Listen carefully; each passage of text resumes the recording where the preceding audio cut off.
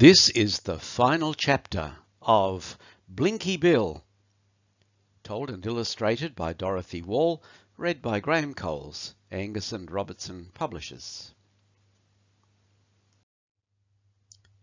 Chapter 5. The Rabbit's Party. "I think I'd better be going home," thought Blinky. "Anyway, I'm not sorry for Mrs. Spotty. She had such googly eyes." He glanced at the sky and noticed the moon was sinking, so thought it time to make haste, as perhaps his mother may be looking for him by now. Past the gum trees and thick bushes he scrambled, and just as he reached a clearing in the trees, he paused to listen. "The crickets are busy tonight," he thought, as their chirruping came through the bush. "I'll just see what they're up to." Quietly he tiptoed into the grass and suddenly stood quite still. In front of him, not many yards away, the crickets were holding a cricket match. Blinky chuckled as he looked at them. The batsman had a leaf for his bat, while the bowler had a spider's cocoon for a ball. They were too interested in their game to notice Blinky, but he missed nothing. A deafening chirruping rent the air. Most of the spectators were perched on the blades of grass as high up as they could climb, and were waving their legs in the air and shaking the grass they stood on. "He's bumping the ball!" they shrieked in cricket voices. "Pull him out! Pull him out!" they shouted, and at once the umpire hopped over to the bowler and soundly boxed his ears with his front leg. The bowler lost his temper and jumped on the cricket ball, breaking it in pieces. "Shame! Shame!" shouted the crickets. And in the next instant they surged onto the ground. Springing in the air, they pounced on him and gave him a terrible kicking. And as Blinky turned to walk away, he saw them piling earth on top of the bowler. "I must hurry now, as I'm sure it's getting late," he thought, and he was beginning to feel very shaky. What if his mother found he was missing? That Mrs. Grunty could be very cross at times, and she might persuade his mother to use a stick round his hind parts, as she once suggested. In his haste he stumbled over a stone and hurt his foot, so sat down to wait until the pain left him. Just behind the stump he was sitting on, a rabbit had made her home, and as she came scurrying through the grass, she did not notice Blinky sitting so quietly. Between her teeth she carried some flannel flowers and a sprig of boronia. "Good evening," said Blinky. "Oh, what a fright you gave me," whispered the rabbit. "I know who you are all the same." "Who?" asked Blinky. "You're Blinky Bill, and my mother knows your mother," said the rabbit. "Then you are only a bunny," said Blinky gladly. "How old are you, and where do you live?" "I'm 1 year old, and I live in that burrow right behind this log." "What's your name?" Blinky asked. "Bobbin," the bunny replied. "That's a silly name," said Blinky quite rudely. "That's my christened name, and my mother says it's very suitable for me." "What does suitable mean?" Blinky asked. "Well, mother says I'm always bobbing about and never still. I make her quite nervy at times." "What does she do when you run away?" Blinky asked rather anxiously. "Run away?" said Bobbin, looking very surprised. "I never run away. Only bad children do that." "Well, where have you been, and why have you those flowers? You look very stupid carrying them in your mouth," Blinky remarked. "I've been gathering flowers for the birthday party," replied Bobbin, "and how can I carry them without breaking their petals if I don't hold them between my teeth?" "Haven't you a pouch or a pocket somewhere?" Blinky retorted. "But am I mistaken? Did you mention a birthday party?" "Yes," said Bobbin excitedly. "It's my brother's party, and ever so many friends are coming, and there's lots and lots to eat. Thistle cakes with the prickles all over the tops. Dandelion milk, lovely and frothy. That's to be drunk through a grass straw. Daisy creams with pink edges. And, oh, best of all, buttercups full of butter. And I nearly forgot gum leaves to chew, for those who like chewing gum. Then, last of all, there's grass salad for the mothers and fathers." Bobbin hopped about with glee and twitched her ears in a most surprising manner, while Blinky's eyes bulged with excitement. "Could I come to your party?" he inquired breathlessly. "You haven't a present to bring," Bobbin answered. "I know that," replied Blinky sorrowfully, "but I'll let them play with my ears if they like." Bobbin looked at his ears and considered the matter for a moment. "Well, perhaps that will do," she replied. "We could hide the peanut in them when we play Hunt the Slipper." It sounded rather a muddle to Blinky, but he was prepared to take any risks if only he could get to the party. "Could we go now?" he inquired anxiously. "Yes, but wipe your feet on the grass before we go inside, as Mother's been cleaning all night long," Bobbin advised. Blinky did as he was told, and followed Bobbin through the doorway. Fortunately for him, the burrow was a large one, so he had no difficulty in crawling along. "Isn't it dark?" he said in a frightened voice. "You'll soon get used to that," Bobbin replied cheerfully as she patted her head. "Do you hear the scraping and thumping? That's the party," she said excitedly. "What are they doing?" Blinky asked. "Dancing," Bobbin replied. "Let's hurry." In and out of passages they ran, round corners, up and down, and at last came to a large cave. The floor and the walls were bare earth, but over the ground a carpet of grass was spread, and the ceiling was bright with flowers.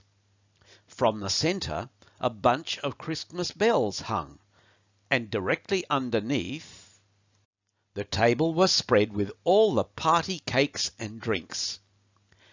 In the middle of the table a birthday cake stood, glittering with dewdrops that fell from the flowers surrounding it.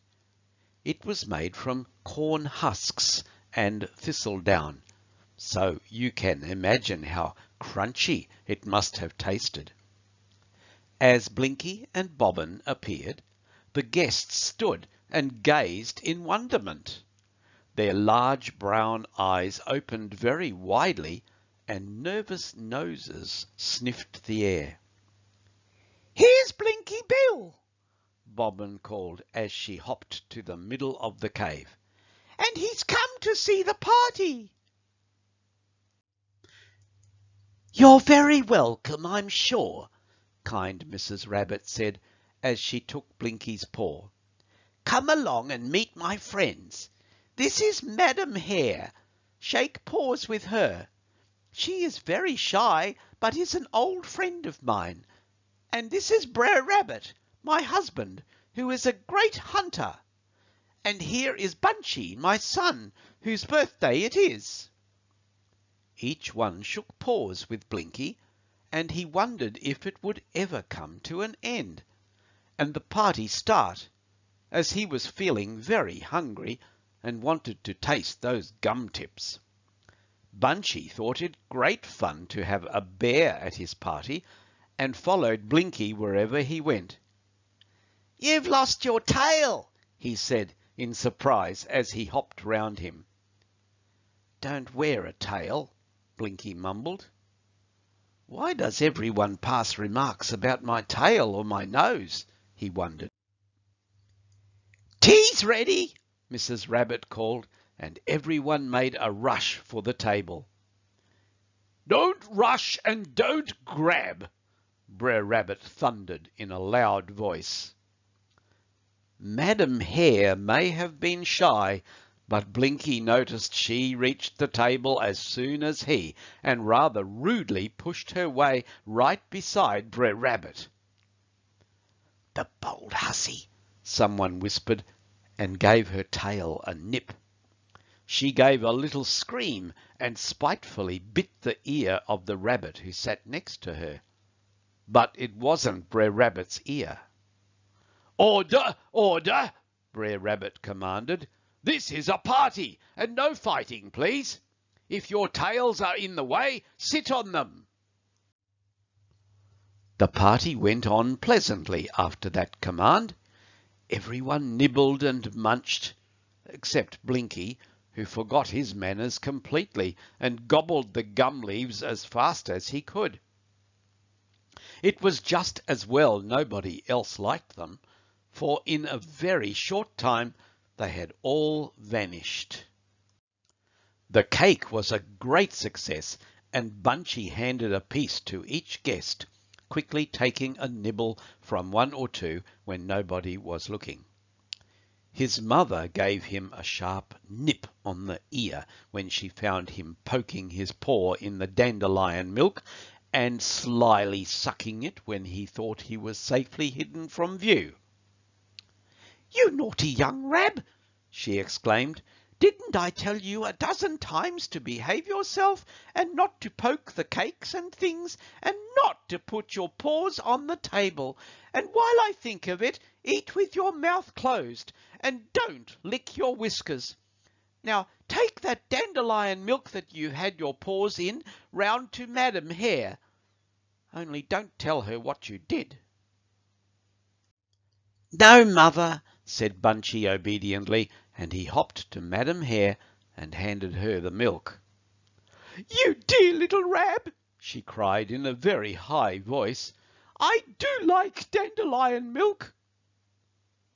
"So do I," remarked Bunchy as he hopped away. "What's that? What's that?" said Brer Rabbit in between mouthfuls of grass salad.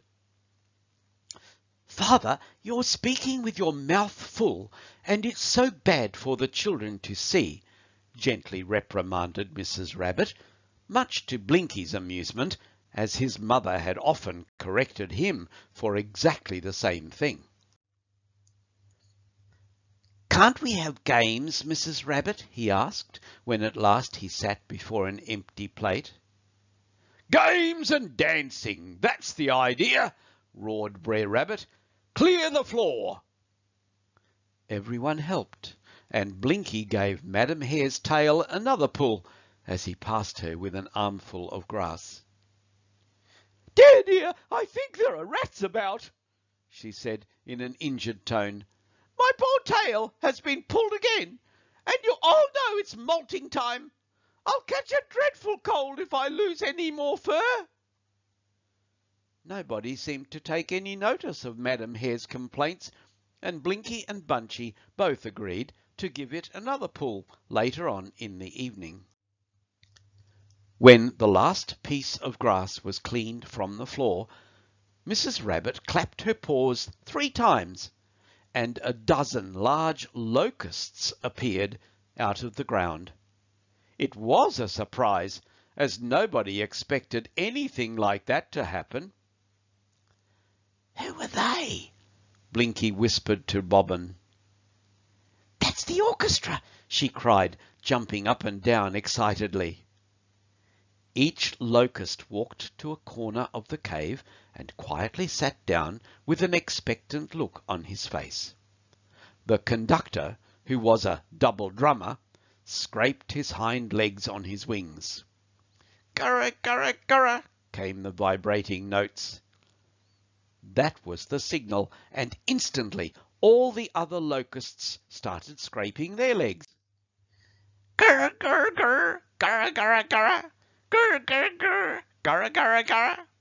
The cave echoed with the drumming noise, and beads of perspiration rolled down the conductor's face as he worked himself up, or down to be correct, to a slow, deep gurra. The air throbbed with the music. It was really inspiring, and soft, furry rabbit feet began to thump the ground. Lady rabbits looked coyly at the gentleman, and odd little twitches of the ears and twinks of the whiskers were to be noticed. "Take your partners for the bunny hug," Brer Rabbit called in a deep voice. There was a scampering and rushing as each rabbit grabbed a partner. Madam Hare didn't even wait to be asked to dance, but seized Brer Rabbit in her arms and began rolling from one side to the other, also jerking her arms up and down in a forward manner. That Madam Hare is not as shy as I thought she was, murmured Mrs. Rabbit as she was led away by an elderly partner. Blinky was delighted. His very first dance. Now he would have something to tell Snubby when he reached home. Taking Bobbin in his paws, he rolled from one side to the other, just like Madam Hare, whom he kept watching closely. "You're treading on my toes," whimpered Bobbin. Blinky looked down at her paws, quite alarmed. "Your toenails are too long," he said rudely. "They're not," Bobbin replied indignantly. "How could I dig burrows with short toenails?" "I forgot," said Blinky politely. "But look out, here comes Madam Hare, and I'm going to pull her tail again." Bobbin began to giggle, as she did not like Madam Hare a bit. She showed off such a lot. As the dancers neared Blinky, he cautiously grabbed Madam Hare's tail and gave it a very hard pull. So hard, in fact, that a pawful of fur flew into the air. Before Madam Hare knew what she was doing, she boxed Brer Rabbit's ears. He was astonished and looked very pained. "Did you pull my tail?" Madam Hare demanded in an angry voice. "Certainly not," Brer Rabbit replied, "and I'm not going to dance any longer with you." That was the end of everything for Madam Hare. She hopped right into the middle of the floor and kicked everyone as they passed in their dance. It was the beginning of a wild fight. Fur flew through the air, teeth gnashed, and oh, the savage kicks! Everyone kicked, and the dust began to make them sneeze and cough. The orchestra made a gallant attempt to soothe the ruffled dancers and dinned louder than ever, but the scuffle grew worse. Bobbin thought it time to tell her father who it really was that had caused all the trouble. When Brer Rabbit heard her story, he at once made for the culprit. Blinky saw him coming and tried to hide, but Brer Rabbit never moved his eyes from that young bear. Tapping another big rabbit on the shoulder, he asked for his assistance, and together they grabbed Blinky, firmly holding his front paws. Blinky kicked with his hind legs as hard as he could, but he was handicapped. "Let go!" he screamed. "You're hurting me!" "You young troublemaker!" Brer Rabbit cried as he gave Blinky's arm a pinch. "Out you go!" By this time all the other rabbits had ceased fighting and stood watching the excitement. The orchestra kept playing, and an angry note crept into their drumming. "I've a good mind to take the young bounder to old Mother Ferret," Brer Rabbit exclaimed. "No, don't do that," called out Madam Hare. "Let me punish the young rascal." Blinky shivered with fear. Madam Hare had such big feet and could give a very big kick. How he wished he had a tail round his hind parts. Scowling and showing her teeth, Madam Hare pounced on Blinky. "You little wretch!" she screamed. "You've ruined my tail, and it's molting time. I'll have none for a long time now." "You're a bully, and I'm glad I did it," roared Blinky, trying to kick her. "Hold his arms!" Madam Hare commanded as she turned her back to Blinky. Then, quickly looking over her shoulder, she measured her distance. Blinky waited for the kick. His eyes screwed up tightly, and he tried to tuck in the part where his tail should have been. Thud! Thud! Thud! Madam Hare certainly forgot to be shy. "Oh! Oh!" wailed Blinky. "Stop! Stop!" Roars of laughter came from all the rabbits. "Throw him out! Throw him out!" they called loudly. Blinky was pushed towards the opening of the cave, and Madam Hare gave him a parting kick as he shot through the doorway. He landed on his paws quite 10 feet away. But thank goodness he was safe from the angry rabbits and Madam Hare. He shook himself and gently patted the place where the kicks had struck. "Savage animal!" he called at the top of his voice, and at once a head appeared in the opening. "Chase him! Chase him!" the rabbits cried, but Blinky did not wait to be chased. He was running as fast as he could, colliding with corners, bumping his head and snubbing his nose. Panting, he reached the entrance of the burrow. But, oh, horror of horrors! Madam Hare's large feet came thudding behind him. "I'll catch you! I'll catch you!" she called. "And off to Mrs. Ferret you'll go." Blinky nearly fainted with fright. He felt quite giddy, and his breath seemed to catch in his throat. His heart pounded and thumped, and his legs would not go fast enough. Out into the moonlight he raced, crying and whimpering, stopping just a moment to look behind to see where that Madam Hare was. Now her head came through the burrow, and on she raced. "Save me! Save me!" Blinky called at the top of his voice, but he hadn't the faintest idea who could rescue him. Suddenly the branches cracked, and a brown form came hurriedly hopping through the undergrowth. It was Angelina Wallaby. "Quick, quick, Angelina!" Blinky called. "Madam Hare's going to take me to Mrs. Ferret." "Is she?" "Well, she's not," said Angelina in a determined voice. "Here, hop on my back as quickly as you can. Hurry up, she's coming." Blinky scrambled onto Angelina's back as quick as winking, and before he'd settled down safely, she gave a hop and away they went.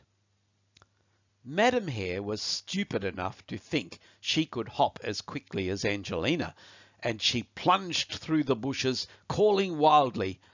But Angelina's hops were too long for her, and very soon Madam Hare gave up the chase. She looked a sorry sight, with her stumpy tail showing bone, where only a few hours ago a beautiful white tuft reposed. Her whiskers were bent and broken, and her ears hung limply sideways. Her coat, that had taken hours to polish and brush, was covered with dust and tiny twigs, and her eyes were bloodshot. She flung herself on the ground and kicked the dust in temper. If only she could have seen Blinky at that moment, she would have eaten anything that chanced to pass her by, for he was having a beautiful ride, flying along on Angelina's back, not caring twopence for Madam Hare and her tail. "Lucky for you, Master Blinky, I happened to be out looking for supper," said Angelina in between hops. "I'm so glad, dear Angelina, you came along. That Madam Hare has a very nasty temper." "And what about your mother's when you arrive home?" chuckled Angelina. "Do you think she'll be very angry?" Blinky inquired, quite frightened at the thought of it now. "She's ramping!" exclaimed Angelina, "and so is Mrs. Grunty."